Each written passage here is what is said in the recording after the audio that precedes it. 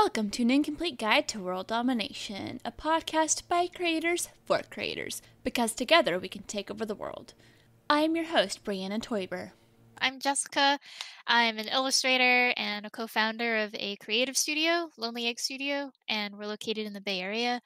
We like working on narrative projects, artistic projects, personal projects. That's a lot of where our work is in. That sounds really cool. So how did you get started doing that, or get started in the field in general? The art field, or Whichever one. We'll get to both eventually, I'm pretty sure. yeah, I think creative field. I've always wanted to be in the creative field. I mean, like it's that stereotypical. When did you start getting into art? And then you're just like, oh, I don't know. Whenever I could pick up a pencil. My answer to that is usually yes. Just a broad yes. Yeah, and then wanting to own our own work and create our own work and do the whole entrepreneurial route, that was definitely a struggle in of itself. A lot of figuring out what you like and what you don't like, and failure and successes, and yeah. So are you more on the art side, or are you more on the narrative story side, or are you one of those people where you do both? Bit of both. Yeah, I like creating my own projects. So I'll do the art, the story, the concepting.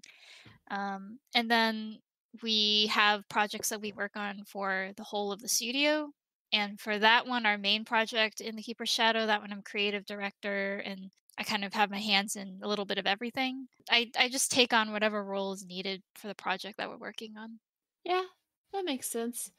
What are some of the things you did and worked on before you started the studio? So before I started the studio, I was working on a whole bunch of indie projects for UC Santa Cruz. A lot of the students at UC Santa Cruz, for their senior projects, they have to create these amazing game projects, and they're always lacking in art. So I did a lot of art for those projects. My partner was also there studying in their game design program. Hmm. So I was there and available and needed the experience, so I worked on a bunch of those. And then I went and, well, I started working on a game project that's based on a lot of my material from when I was younger. And then we realized that it might actually be more conducive if we just started our own studio to work on that work. So yeah, that was a lot of my time before starting the studio, was working on other people's projects, private client work, and then working on transferring all of my work into this game. I'm assuming you went to school for art or something along those lines? Yeah, the art design degree that I got was not at a art specific school. So I went to Cal Poly, which is a polytechnic school. Hmm. And I studied art there under their studio art program. They also have a really good graphic design program. But when I got placed there, they didn't have enough room in the dormitories for me to stay with the liberal arts students.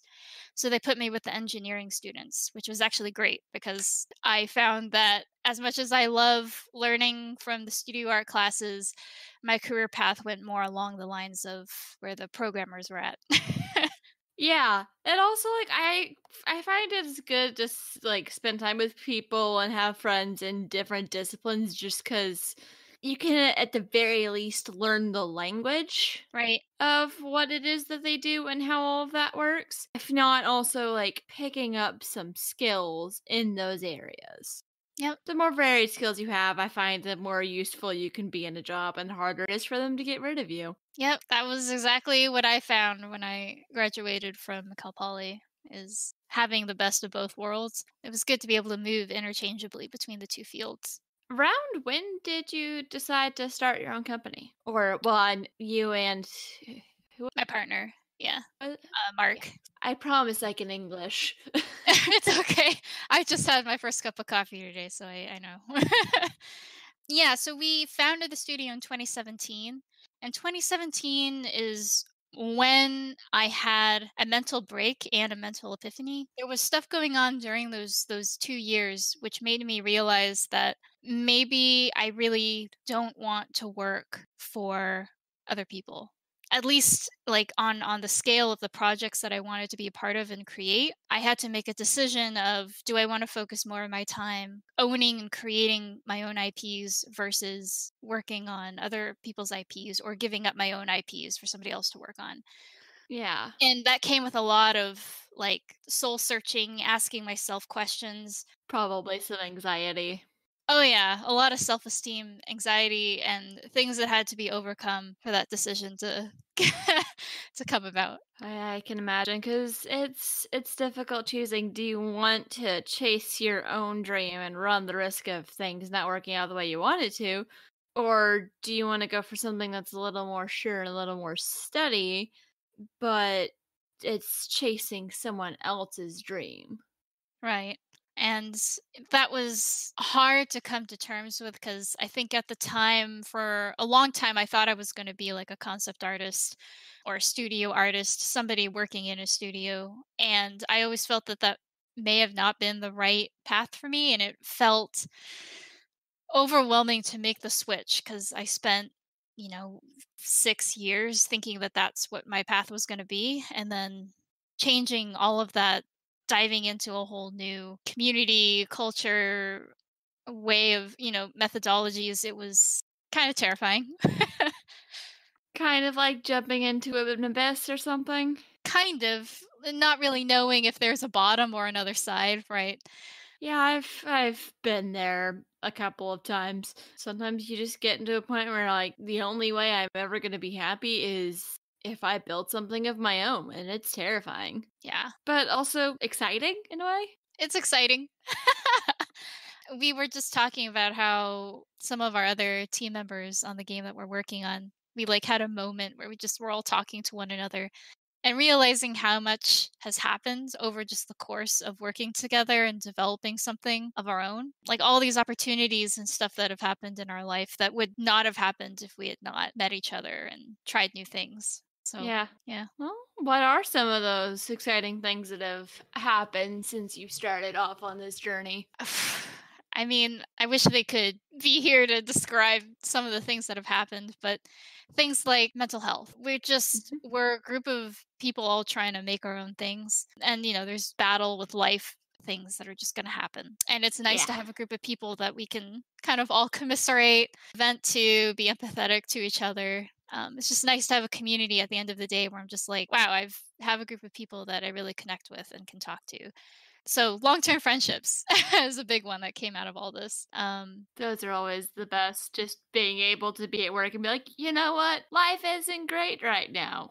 And have people there that care for you, that is huge. Right. Being able to go to events that we would not have gone to, I think, if we hadn't been a part of this project, like the Game Developers Conference and a bunch of like the Indie Game Festival and all that. And having all of our team members, almost all of them getting accepted to work for the Game Developers Conference.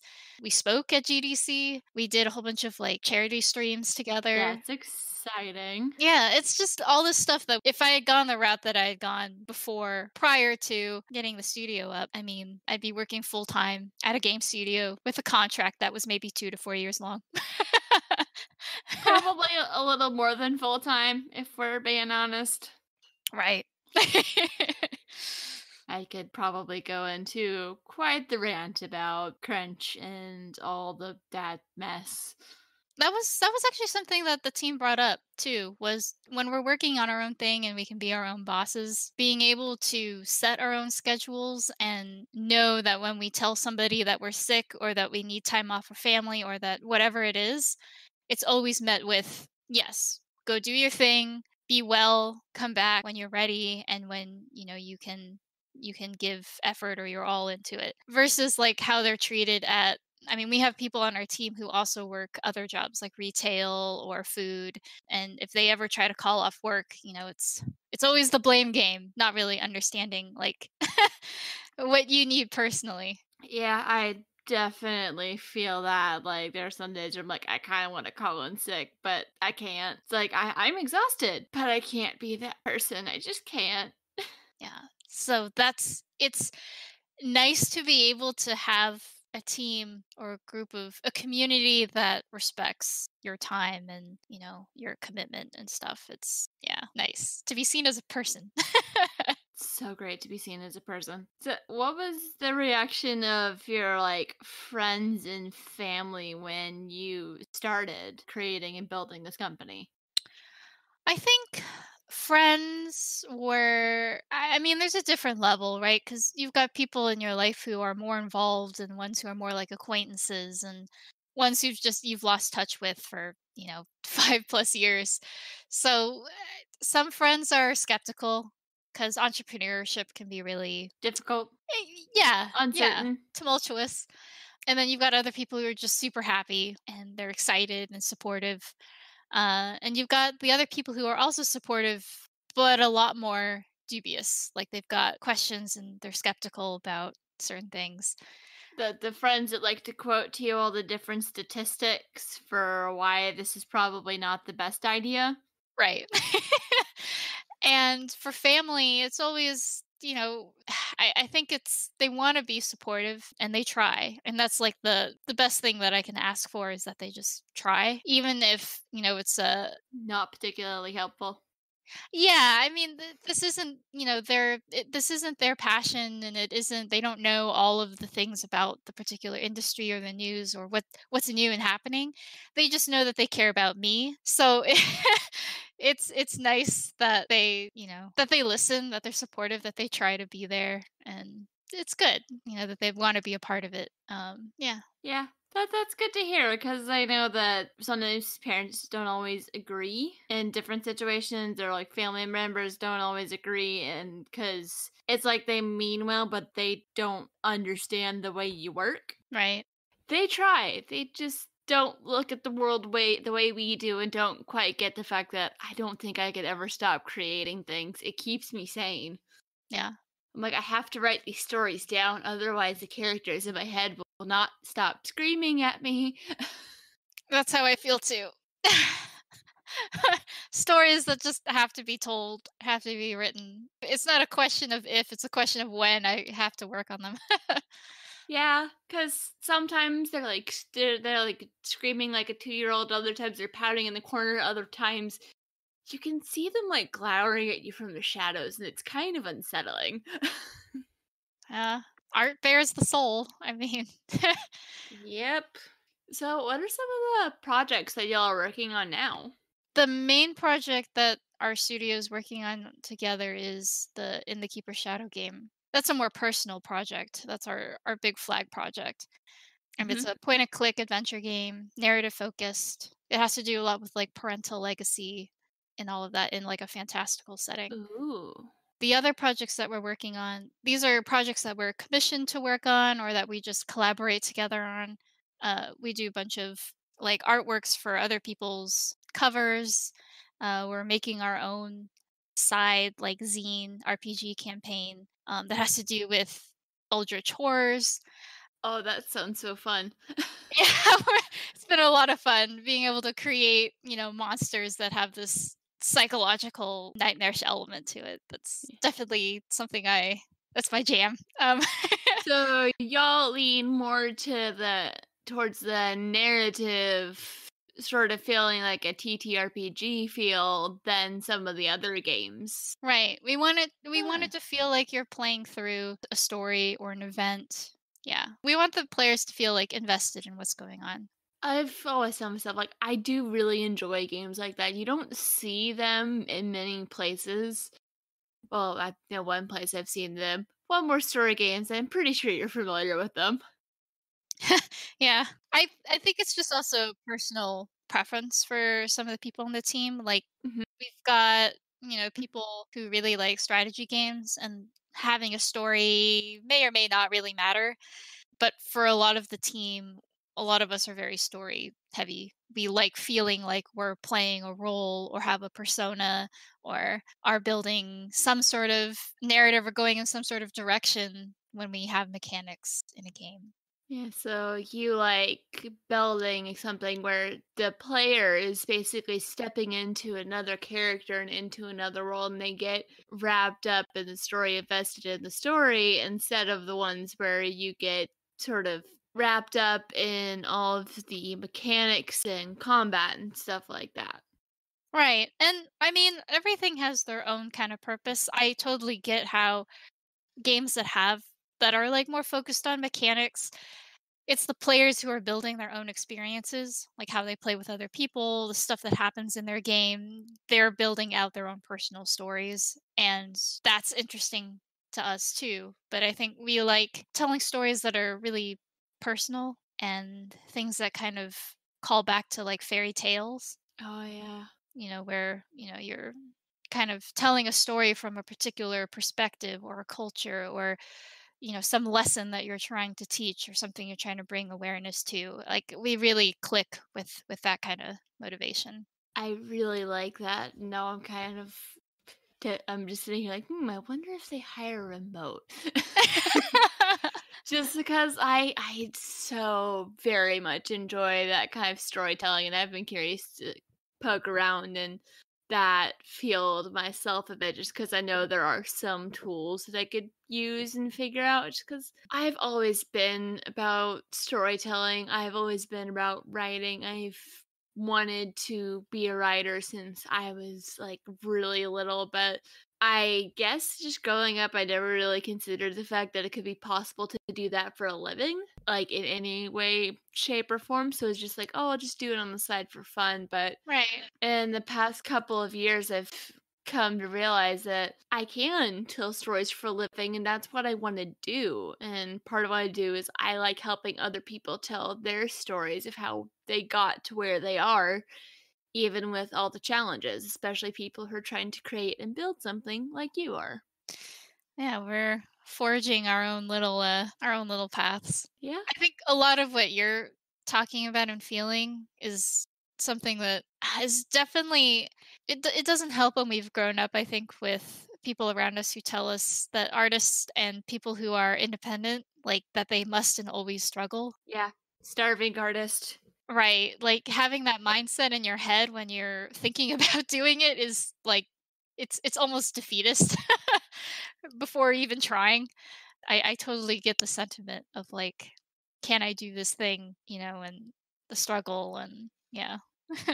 Yeah, and I felt your sort of realization of, hey, you know what? I want to like chase my own dream and help people chase theirs, but I want to go do my own thing. I don't want to do the stuff everyone thinks I should be doing. There was actually a really good article. I can't remember who wrote it. It talks about artists from the past and how they became successful or how they were able to get their work out. And a lot of people were surprised that artists, like, even though they were making their own stuff, they were all part of communities of artists that were helping each other to like push out their artwork or tell their stories, Yeah. promoting each other. Like it was all very community involved. Like these projects didn't just become famous on their own. Yeah, because we're all in this together, and what helps one person can help everyone. Hmm. We all want the same thing. We all want to have a place where we can create whatever it is that we want to create. Well, within reason, but create whatever it is that we want to create and make a living off of it and make the world a better place and sort of give people a glimpse at how things could be and how the world could be. Because I find like any kind of art, whether it's like written or whether it's music or visual art, it gives people hope that there's a light at the end of the tunnel and that that light is not act is like for sure not a train. Yeah. 'Cause sometimes I'm not sure that the light at the end of my tunnel is not a train. I mean, it's definitely like a lot of trial and error. When I started my studio in 2017, I thought that we were going to be purely a game studio and just make this one game. And then Mhm. we evolved into a game studio that maybe will work on other games. And now we're kind of like, well, I don't really want to be stuck in doing only games. So now we're a creative studio working on a game and open to other projects. And it sort of became like somebody asked me a really good question a while back. which is like, are you trying to build a game, like a single project, or are you trying to build a studio? Because if you're focusing on a single project, then you're going to put all your cards into that one project. And once the project is done, that's That's it. it. But for a studio, it's different. They were basically asking, like, are you building connections and a relationship with these people that you're working with? And are they going to work with you in the future? And that really clicked hard with me because a lot of the people we work with they're also struggling artists. And the studio I mean, in particular to one person I'm thinking of, it means a lot to them because if the studio evolved to be something where we could find work for each other or work on things together and it benefit everybody who's there. Like right now we're working on a project for somebody else. They commissioned our Mhm. studio and then I subcontracted out to one of my colleagues. So we found work and we're sharing the work so other people can benefit too. Well, yeah, so things evolve, things change. I mean, like I never would have expected that our studio would be so open. Yeah. Yeah, I feel sorry. Random yawn. Felt like 2 cups coffee today. I should not be this tired. Yeah, I had a cup of coffee and I'm still feeling lit. That happens. So, what are some of the other creative projects that you think y'all might try in the future? Like, what are some other things you think might be fun to create? We would like to be able to create more stories that have to do with personal narratives, personal demons, personal successes, told from like people of the studio. And Mm. that could range from a webcomic, a graphic novel, a board game. I mean, honestly, the skills on the team branch so much that we could work on a number of different formats.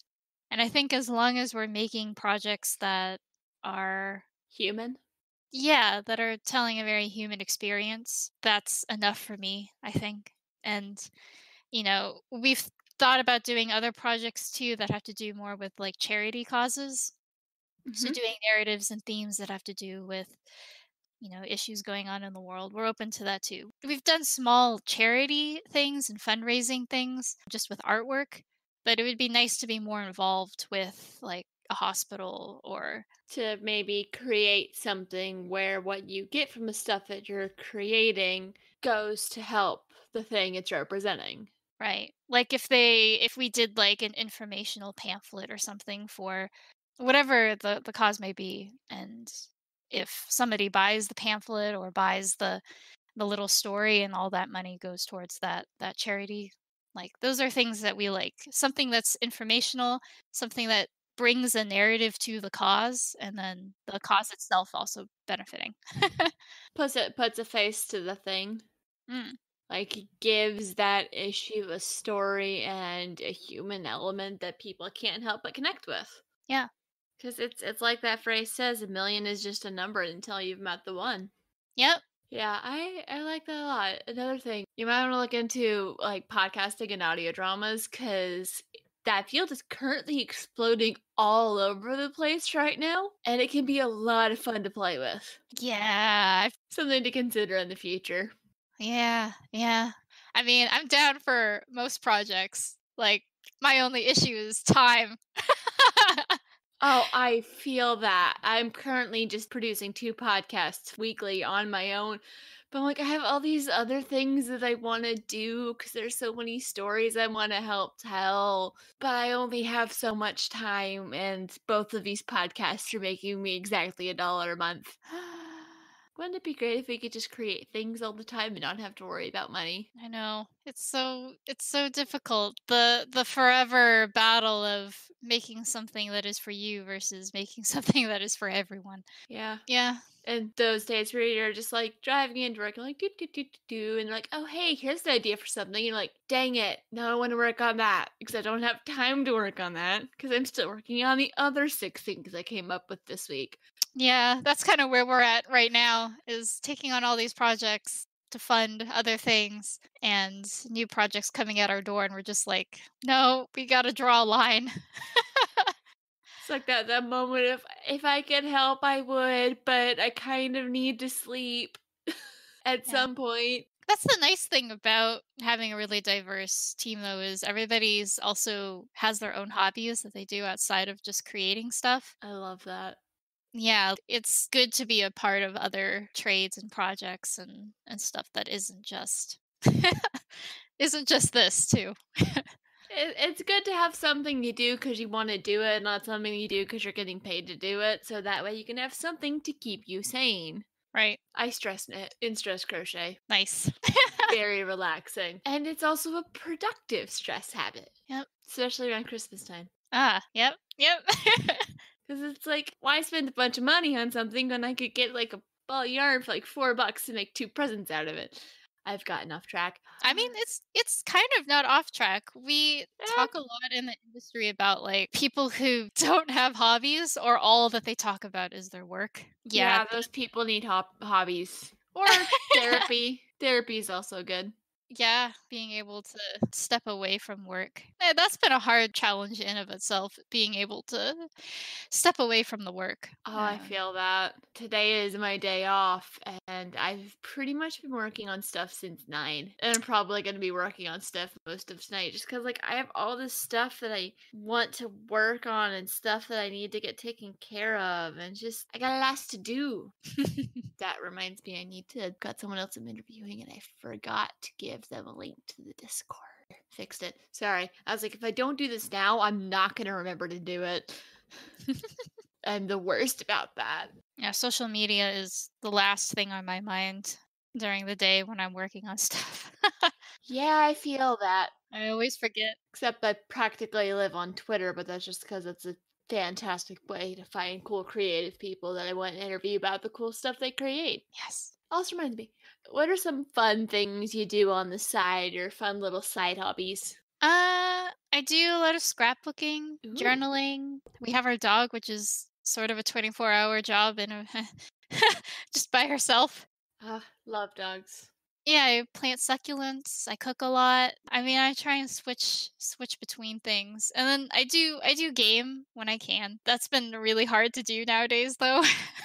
I feel that. I've had to like be intentional about it because I'm like, I usually like Sundays are the only days where I make myself like not work on stuff. Like I might work on like something writing or creative, but I don't work on like podcast stuff on Sundays.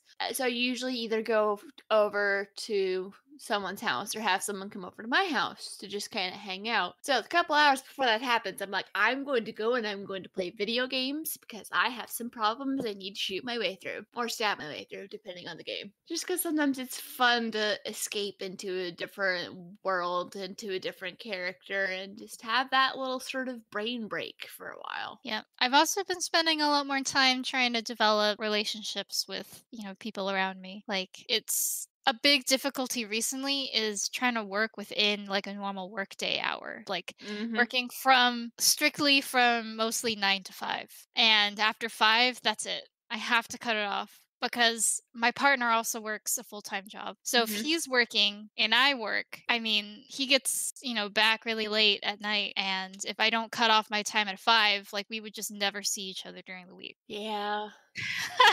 That's been really difficult to just like stop working on staring at my screen and working on art.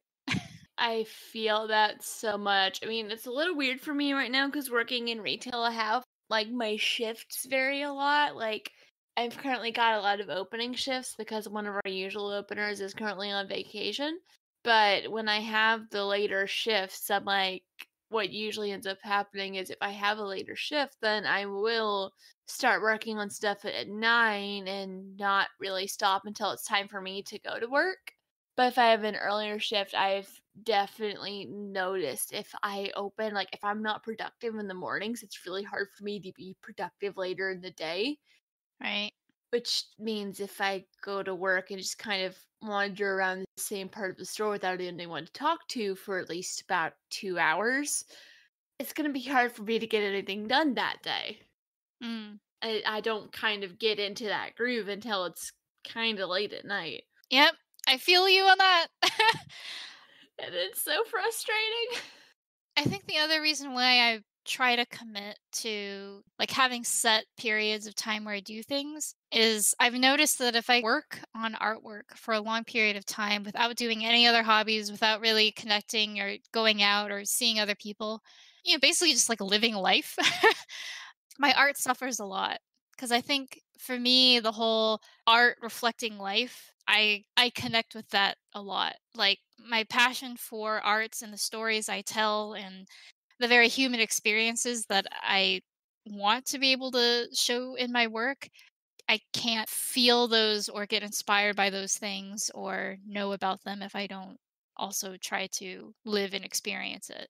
So, Yeah. yeah, I definitely like need to do it more. One of the things I want to pick up is more volunteering. Oh, So, yeah. yeah, that's one of the things that I really want to get back into. I used to do like go to soup kitchens and stuff and help out there, but after I started working on art full time, that stopped a long time ago and I want to get back into that. I do some volunteering, but it's mostly like I work with kids at church every other weekend. Mm, And that's pretty much it. I work with the elementary kids. So, like they're cute kids. They're mostly well behaved. Some get a little hyper and won't quit playing with their water bottles, but they're good kids. So yeah, there's just something about like getting out and having that human interaction, especially if you're just like kicking back and hanging out with a friend, and like even if it's just like a super like low pressure, why don't you just come over and we can both just kind of sit on my couch and watch a movie or something? Just having that human interaction can be huge. right. And those are things that definitely carry over like into my, work and storytelling and stuff. I feel like I enjoy capturing those moments because it lets me kind of think about it, meander on it, not to just forget about it. I think it also kind of it's like the saying of like you can't pour from an empty cup. Mhm. Yep. Your art comes from you, and if you haven't taken that time to like refresh and recharge and like reconnect with people, the people that help you feel refreshed and recharged, because I know some people aren't really big on spending a lot of time with a lot of people, but there are some people who help revive you even if you're more of an introvert. Just Right. finding time to spend with those people can help you be in a better place to create things and to give more of yourself. But you've got to take some time for yourself first. Mhm. You can't give what you don't got. Yep. Combination of all those things. Yeah. Hobbies, seeing people, getting out, finding things that can separate you from your work a little bit. Yeah. Taking care of your health Right? Yep. and just maybe like allow yourself a day every once in a while where you just don't do anything. Yeah, that's actually a funny thing. One of my friends just started taking Saturdays off completely, having a day from the week that's just she doesn't do anything related to her work. And she says it's like one of the best things that's ever happened to her, being able to like not worry or and to let go of everything for that day. I can't quite do that, but I did change my availability so I get Saturday nights off. So if I work Saturday, it's an opening shift and I can have that afternoon off just so like cuz closing on Saturdays is a nightmare like always, especially if there's something going on. But I want to have that time to just chill and enjoy my life and also to spend time with people cuz I play D&D with a couple of different groups of people, and there's one where they can only meet on Saturday. So like I haven't seen them in a while. But since that's changed, I'm going to be able to rejoin. Probably like virtually, but that's also fine. But just it gives me a chance to connect with other people Mhm. and step It's outside good. of myself and be able to do so in my pajamas. It's the ultimate goal. Yeah, I'm just like, I just wanted to have some, I just want to have a job where I can just work from home. So I can just wander, work in my pajamas or my sweatpants and occasionally like maybe put on a nice shirt if I have a video chat. But just having that freedom. That's yeah, the struggle. I feel like I ask that every step of the way, regardless of where I'm at in a project. Just like, where am I going with this again? Oh yeah. Okay. Yeah. Wait, where am I going with this again? Do you have like a favorite annoying question people ask you whenever you tell them what you do for a living? Favorite annoying question. Or just like a funny reaction you get? I funny reaction. I mean, for artists and stuff, it's always the like, can you draw something for free for my sister or brother or mother who has a birthday coming up? That's asking for It's like, free oh work. no, haha, Right. you're funny. Yeah. I think another really common one is the exposure one. Will you do this thing? And I will, Oh, I'll give you exposure. you're funny. Yeah, I mean, those are the most common. I think a pretty annoying one is how do you come up with your ideas? Like, how do you come up with things out of thin air? That one's really hard to deal with because If I knew where he got it, I would go back for more of them, but it just kind of keeps, they just keep showing up on my right, doorstep. and it's like a lot of the stuff that we talked about before. Like, you can't have an empty cup and have all these ideas. Like, you've got to have references, you got to have experiences, learning new things. I don't know.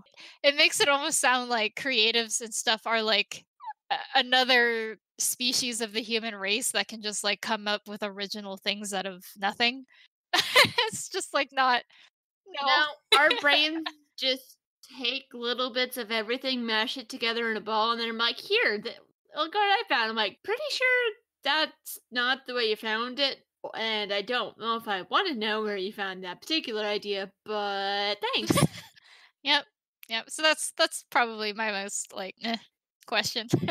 I always like the question. So, how do you make money doing that? I'm like, I'm still figuring that part out, but it is possible. Yeah, that's a question I wish would kind of die out.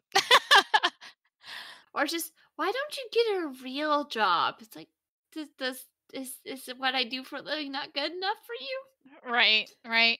You get that in the creative industry too, though. Oh yeah. There's definitely a superior complex just amongst artists too, where even if you are doing something for a living, it's, they start to question if it's like a hobby for you instead of an actual job. Yeah, they Yeah. start comparing who's working harder than the next person. And I'm like, ugh. It's just like, you guys go like beat your chests and figure that out. I'll be over here doing my Yep. stuff. Yep. People are so weird. What's something like a piece of advice or something you wish someone had told you when you were starting out? Or if you could go back and tell yourself. Man, the advice part is really hard because honestly, advice is to me, I say this hypocritically because I'm now giving advice, but but advice to me is super personal. Like, advice to somebody is going to be different depending on, your circumstances, the context of your work, and there's just so many factors that matter whether or not advice applies to somebody. I think for me personally, the thing that was the most helpful was having somebody that was there for me. That was more helpful to me than any piece of advice that I got in particular. Yeah, I don't know. I mean, I guess my advice would be find something or someone that keeps you grounded and inspired. Insane. Yeah. Because for me, like my mentor in high school, he introduced me to like all these things about special effects and movies and concept art and all that. And he never gave me advice. He was just there and talked to me about the work or talked to me about topics that were really interesting, fantasy, the movie making process.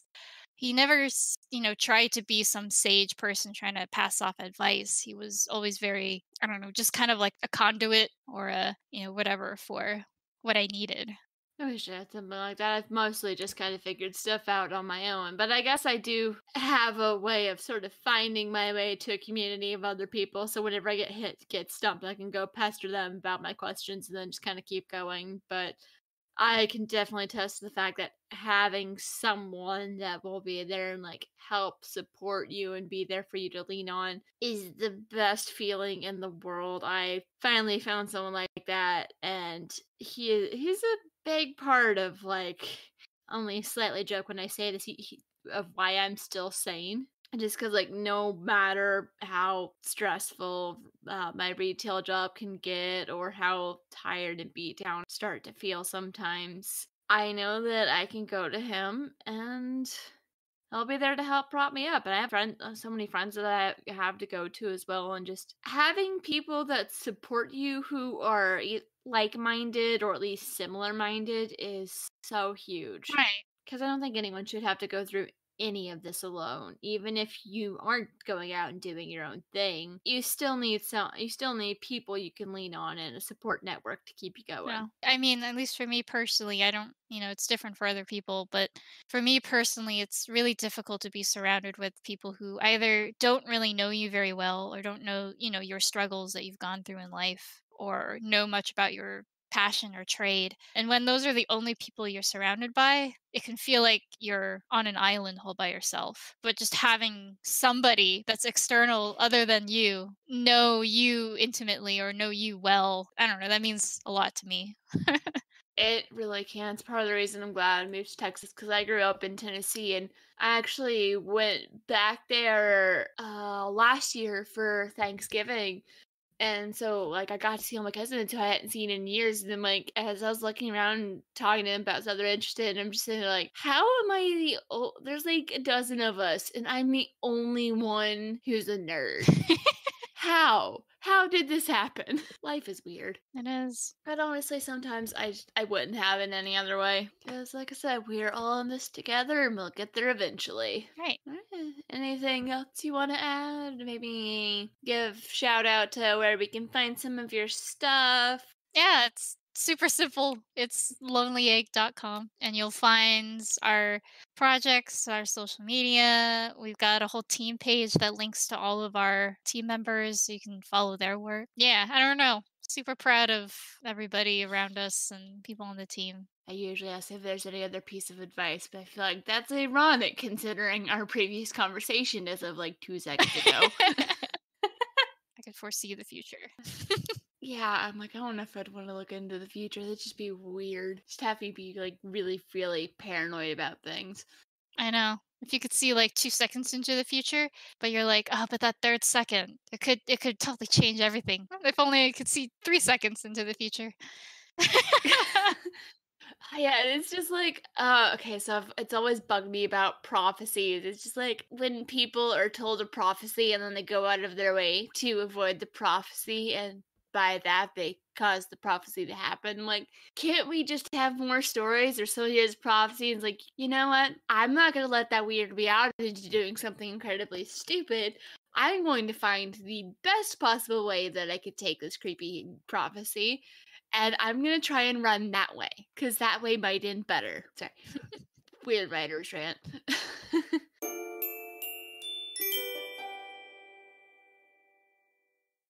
An Incomplete Guide to World Domination is directed and produced by Brianna Toiber as part of Pseudonym Social, a creative podcast network. Music is by Patrick Chester of Chester Studios.